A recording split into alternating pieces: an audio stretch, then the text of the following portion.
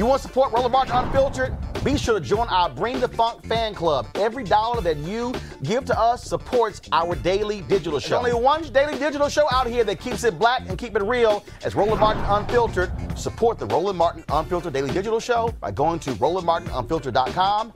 You can make this possible. Oh, let's talk about this case in Texas where on her 46th birthday, the family of an unarmed black woman was shot and killed by a Baytown police officer in May of 2019. They have filed a federal civil rights lawsuit today.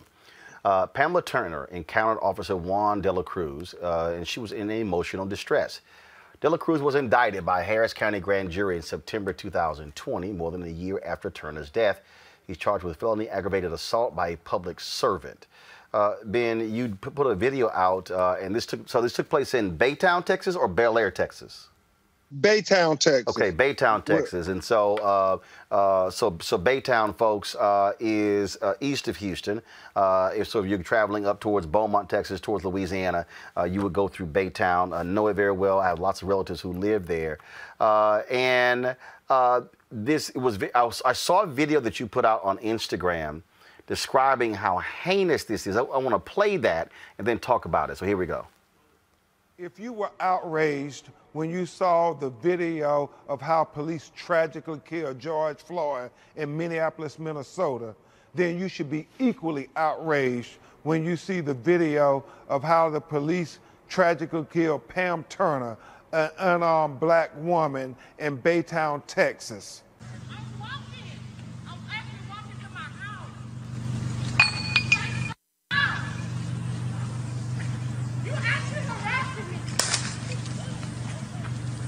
Pop the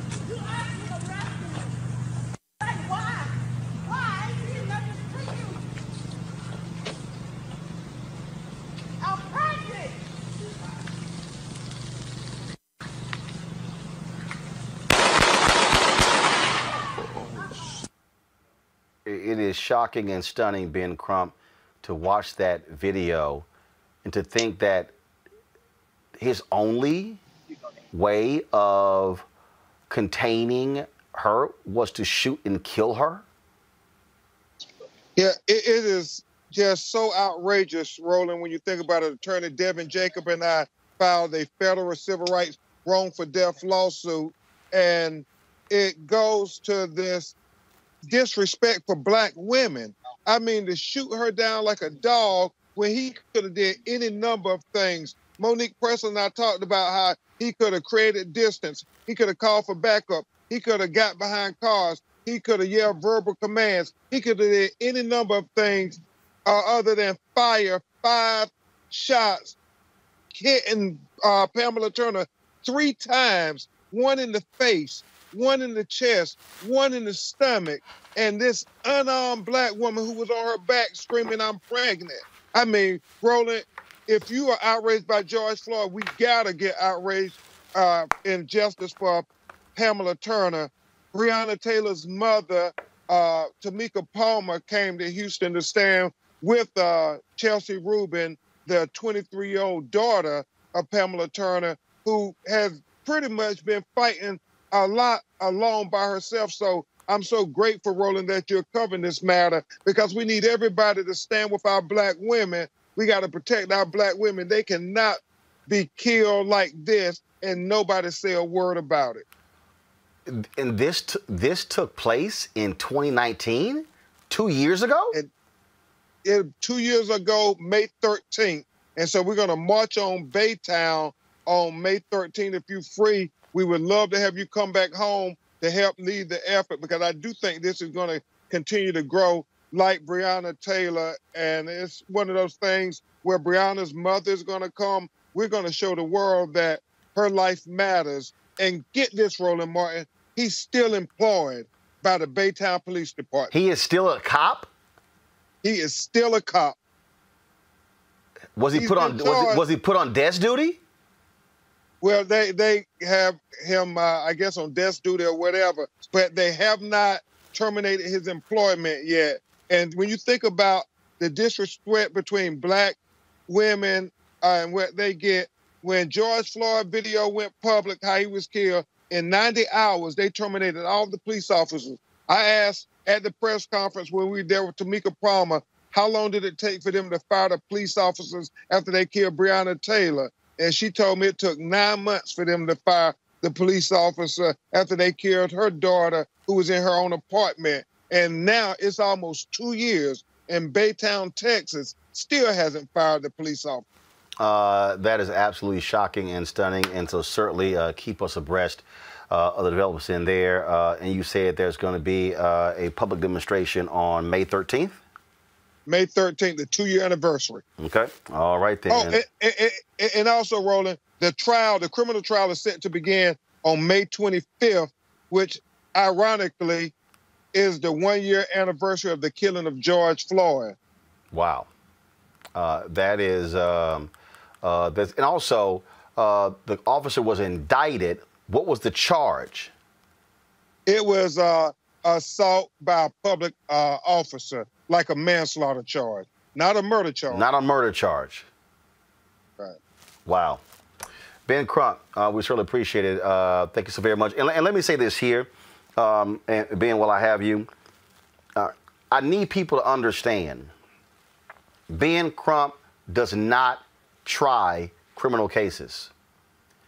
I need to say that, Ben, because I get all these people and they comment on YouTube and on social media. Ben Crump keeps losing these cases. You're not the prosecutor. The attorney for the family cannot prosecute cases. You can't indict anybody. You can file a civil lawsuit. You can negotiate settlements for families, but you don't get to prosecute anybody.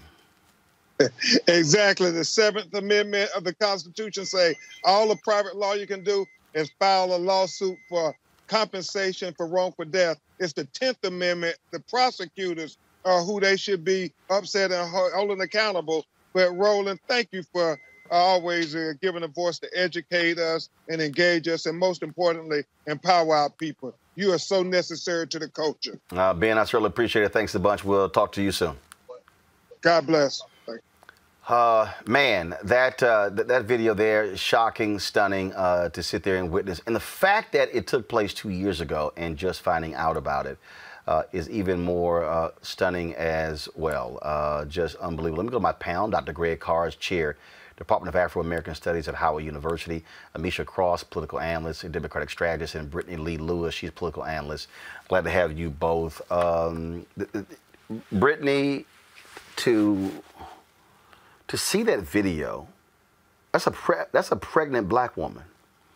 And I keep going back to this issue of sending police, the woman's in emotional distress. We keep sending cops, people who are trained to kill people, to resolve these mental issues. This is what happens, and you get these white cops whose first instinct is, oh, I can't control this black woman. Boom, boom, boom, you're dead. Roland, let me just say, first off, I'm still shaken by watching the film. Like I'm almost to the point of tears, because they truly do not view us as humans. That is, and I think that's the thing that hurts me the most. They do not view us as humans. And I think this goes back to the bigger question, right?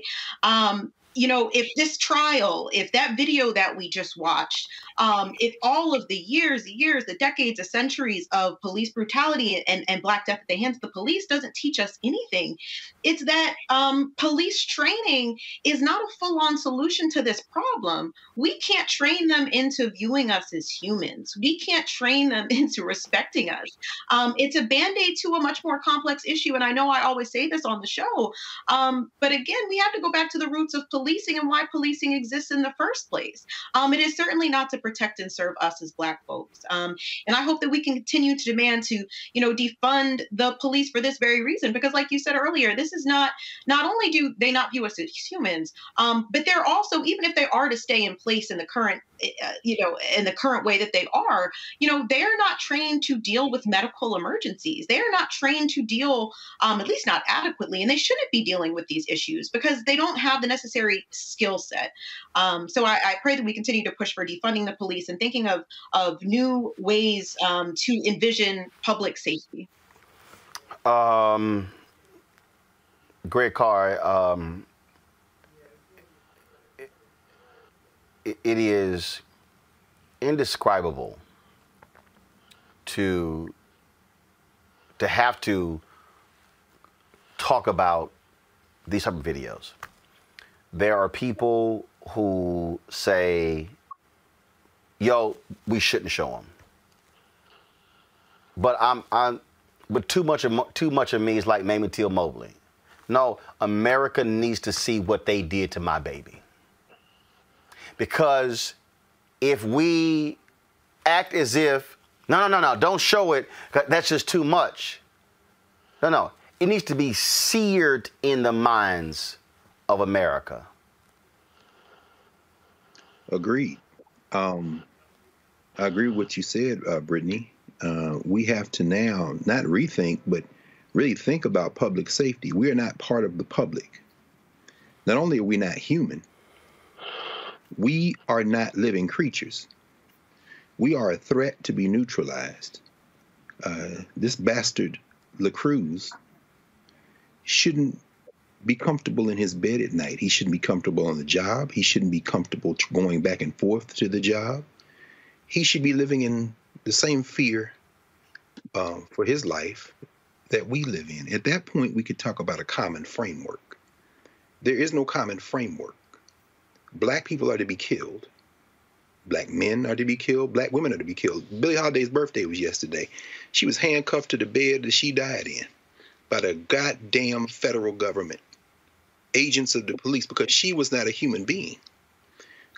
Pamela Turner cannot receive justice. Justice would be at least restoring her life, and it'd be beautiful, wouldn't it be, if we could just exchange Delacruz's life for hers? Every time you pull your taser out, you punk, you get tased yourself. Every time you empty your clip into a black woman, those bullets go into your body. What we saw in Minnesota today, we can't be distracted. And later on we'll talk about voting rights, but the parallel is this. What Eric Nelson is counting on, the defense attorney for Chauvin and his team, they're counting on one person in that jury who does not look at black people as human. So while we are all, as human beings, bowled over by Dr. Tobin's description today, that all the oxygen had left George Floyd's body, and that cracker kneeled on him for another 3 minutes and 2 seconds, as we heard the testimony yesterday of all the experts that said this isn't a question of meth or anything else that killed George Floyd. Understand that the logic at play, whether it be there in Texas or in Minnesota, is this. Is there one on the jury who will say and agree with Nelson's cocktail of meth, rage, criminal? He's a big criminal, and there was a mob threatening me, so that they say, like that cop shooting the sister, you know what? You had to do it, man. Because these are dangerous things. There is no common framework of understanding. So until we understand that, and showing these videos maybe gets us a little step closer, but we then have to change the language to interpret what those videos are showing us. Until we understand that, we will continue to bark up the wrong tree in this country and start talking, well, I can't believe. No, not only should you believe it, you should expect it, because this is the thing that this criminal enterprise was set up to do since the day that these people showed up on these shores and did it to the Native Americans. Amisha, we talk about reckoning, we talk about where we are. We dealt with people who, oh, no, don't say defund because, we don't want to get the white folks riled up.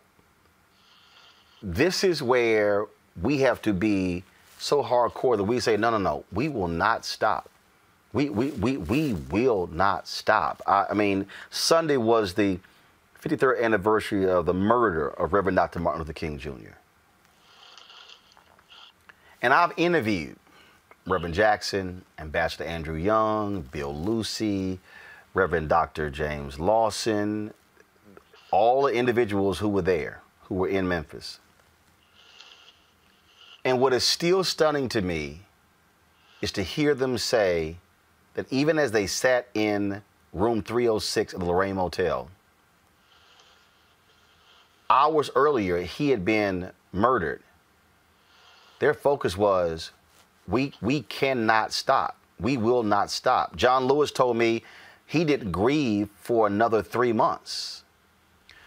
What I'm saying is, to this generation, we got to ratchet it even more. Put even more pressure. We saw those protests last year. Yo, we can't let America sleep. I'm sitting here. So when Ben said, and I'm looking now, and again, folks, this is what happens when you don't have to seek permission. I'm looking here. Give me a second. Yeah, I can go ahead and say it. We'll be in Baytown May 13th to broadcast that march. We'll be there. I don't have to ask anybody else's opinion. We have to keep this stuff front and center because MSNBC is not going to do it. CNN is not going to do it. Fox News is not going to do it. We have no choice but to continue to press and press and press. No, you're absolutely correct, Roland. And to your point just a few moments ago, our mere existence as Black people in this country causes white people to be riled up. We don't have to be doing anything but living and raising our kids. And at the end of the day, white people are going to be riled up. Let us not, get highfalutin and actually want to have rights as ensured by, us being born under the red, white, and blue right here in these United States and actually push to have our civil rights recognized. That's us taking a bridge too far.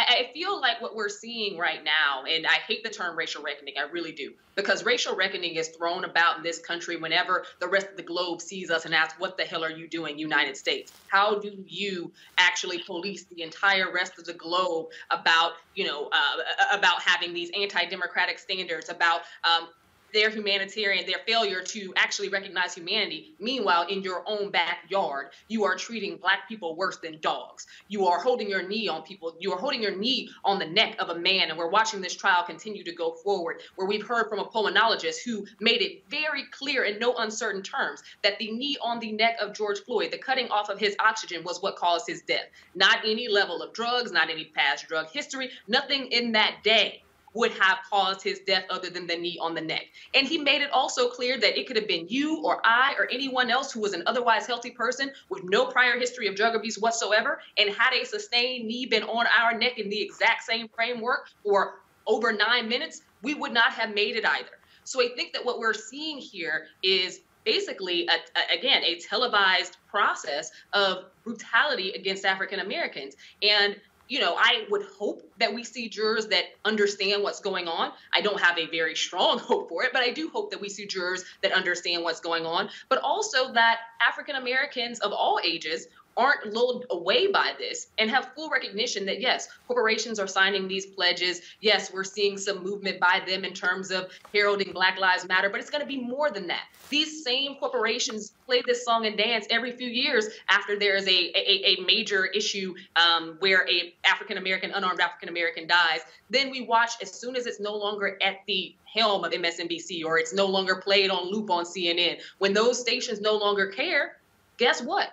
That outside world no longer cares either. But we still have these issues facing our community every single day. So I do thank, our forebears when it comes to the civil rights movement, our forebears who were able to continue to carry that lantern, to continue to force change, even though they watched, the folks who watched Martin Luther King die, who marched with him and then sat in the room and had those conversations and were able to somehow keep their mourning within themselves, but continue to do the work that is worth doing. That's the work that we all have to do and all have to be invested in, because as we can see on a daily basis, our very humanity is at risk because the greater society, the white society that continues to ignore our existence, and our existence is not only humans, but people that are worthy of being treated equally. That's not something that they're willing to do, and that's not something that the majority of them are actually willing to even stand for. Give you a little, but not too much. But if you start talking about equity in general, no, because that puts you on the same framework and the same platform as them. And they don't want that. And they will fight to the end to eradicate it. That's the reason we saw the January 6th insurrection. That's the reason why people won't let go of a lot of these theories that they call Trumpism that existed long before Trump, but actually were said out loud during his presidency. It's not going away anytime too soon. And I think that we have to be invested in this long haul fight because that's what we're in for. Folks, look, I'm making the commitment. We'll be there. Pamela Turner, May 13th, the protest that will take place in Baytown, Texas, which is not far from Houston at all. We want to see as many of you there. I will get details from Ben Crump and others with regards to all of this information to provide it for you. We will make our way down there to broadcast that as well, because again, we need to be able to keep the focus on that. We'll also find out if that trial is going to be broadcast like we're seeing the George Floyd trial right now. And if so, we're going to make sure that we carry it right here on Roland Martin Unfiltered. All right, folks, back to that Roland Martin Unfiltered video in just one moment. It's time to be smart. When we control our institutions, we win. This is the most important news show on television of any racial background. Y'all put $2, $3, $4, $5, $10, $15, $20, $30 on this and keep this going. What you've done, Roland, since this crisis came out in full bloom. Anybody watching this, tell your friends. Go back and look at the last 2 weeks, especially of Roland Martin Unfiltered. I mean, hell, go back and look at the last 2 days. You've had sitting United States senators today, Klobuchar and Harris. Whatever you have that you can bring to Roland Martin Unfiltered to support it, please do, because this information may literally save your life. Watch Roland Martin Unfiltered daily at 6 p.m. Eastern on YouTube, Facebook, or Periscope, or go to RolandMartinUnfiltered.com. Support the Roland Martin Unfiltered Daily Digital Show by going to RolandMartinUnfiltered.com. Our goal is to get 20,000 of our fans contributing $50 each for the whole year. You can make this possible. RolandMartinUnfiltered.com.